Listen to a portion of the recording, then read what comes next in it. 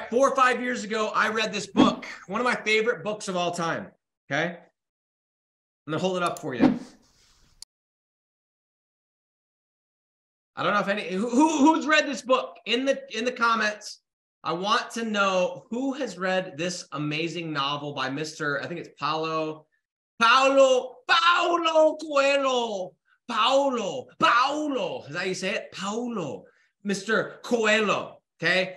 If you've read this book, I want to know in the comment section, have you read The Alchemist? Okay. This is a phenomenal book. One of my favorite books of all time. Who has read this book? Okay. Let me look at the comments here. Let's see. Dave Shute says, love the energy. I love that, bro. Appreciate you. I don't care if you love it, but I appreciate you letting me know that you do love it. That's great to hear. Okay. Has anyone read this book? Or am I the only person? Am I the only person that's read this book? Has anyone else read this book? This is a phenomenal book. Somebody said, this ain't Nick, this is caffeine. Bro, here, hold up. Sigmanu. Okay. Dude, this has 80 milligrams of caffeine, and I've had about a third of it. This ain't the caffeine, G. Okay. This ain't the caffeine. Trust me. Actually, don't trust me. You can keep saying that. This has 100. Oh, sorry. This is 100 milligrams of caffeine. I've had about 30 milligrams of caffeine. I've had like half a can of soda worth of caffeine. This ain't the caffeine, bro. Trust me. Okay. Gentry Julian's read. Zane has not. Gentry Julian, bro. Excited to see you jumping into the space, dude. I'm pumped. And thanks for being on the show. So, guys, let me just tell you why I'm relating this book. Okay. Is I read this book 3 or 4 years ago. A friend of mine was always talking about it. I'm like, let me pick this thing up. It's a phenomenal book. Okay. And the whole purpose of this book is like chasing the thing that makes you just the thing that you love and chasing your passion, doing the thing that like you were called to do. Okay.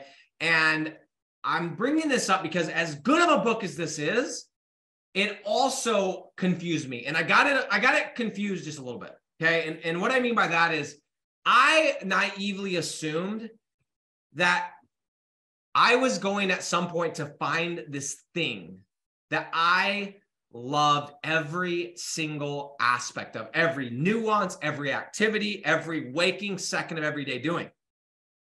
And that's kind of what I thought I was looking for.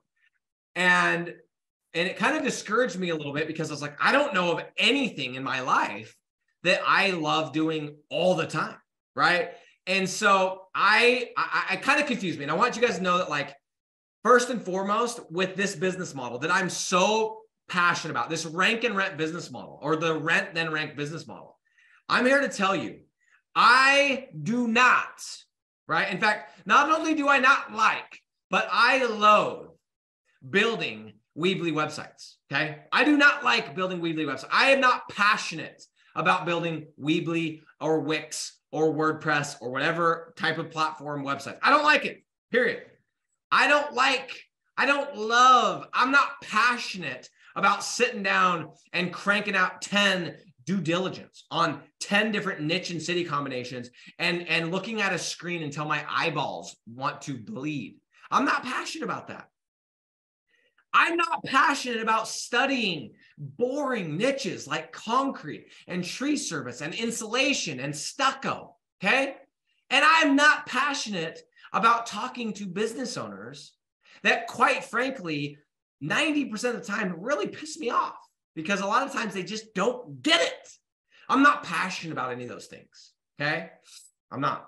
And so thank goodness that I was able to not confuse being passionate about loving every single tiny second of every single day and every nuance of the thing that you're doing, okay?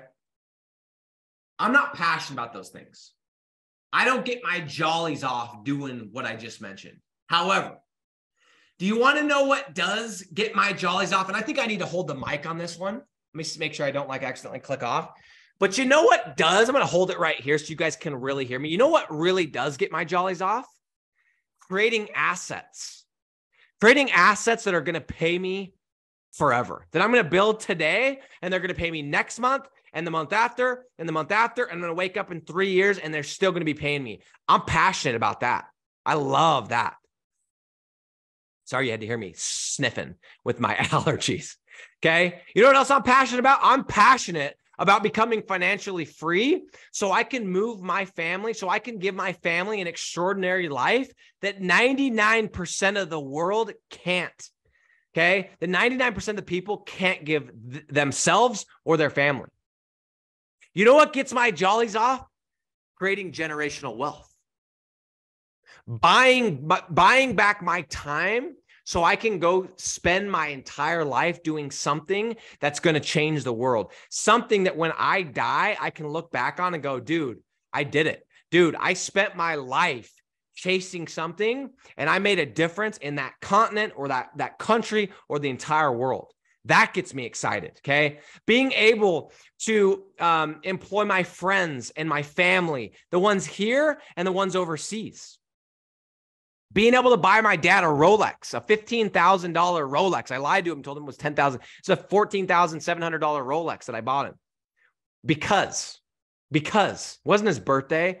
It wasn't his this or that or the rest. I did it because I wanted to, right? That gets me stoked. And last night he was here at my house and I got to see him wearing that Rolex, and it made me feel really awesome to know that I was able to create something that gave me enough, that spun off enough cash that I could go buy him a Rolex just because I thought that he should have one.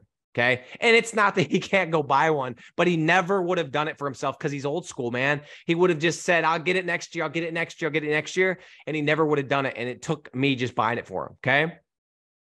Being able to buy my mom a Louis Vuitton purse because I just thought it would be cool, because she didn't even know what Louis Vuitton was until I bought it for her. And now she's calling the bag Louis. That gets me excited, okay? Being able to move my family to West Africa on a whim, not sell my house, not sell my wagon, and go and set up an entirely second life and have the money and the resources and the time freedom to be able to do it, okay? And lastly, being able to say, hey, babe, go to my wife and say, hey, you know what? Your parents, I think they deserve a trip. Let's go and let's invite them, and let's invite your sibling and his and her husband, and let's go pay for an entire trip, flights, food, the whole thing, and do it on our dime. Okay, guys, that's a few of the things that I am passionate about. Those are the things that I get my jollies off on. And I don't want you to mistakenly believe that every second of every day you get in this business model, and every second of every day you're going to love, because I'm telling you that there are probably 10 hours a week where I want to pull out my hair and I want to choke somebody out. I remember literally last week on Monday, I got a phone call and I forgot to put my phone on silent. And I was so tired by Monday at 9:30 in the morning that I tossed my phone. Like I actually threw it at the wall. Okay. Thank goodness it didn't break. There are multiple hours and moments a week that I am like, what am I doing? And I want to just throw everything to the wind. And that is okay. Okay. So I just want to set the record straight that like, you aren't going to love every second of this. And even the people that are chasing their dream.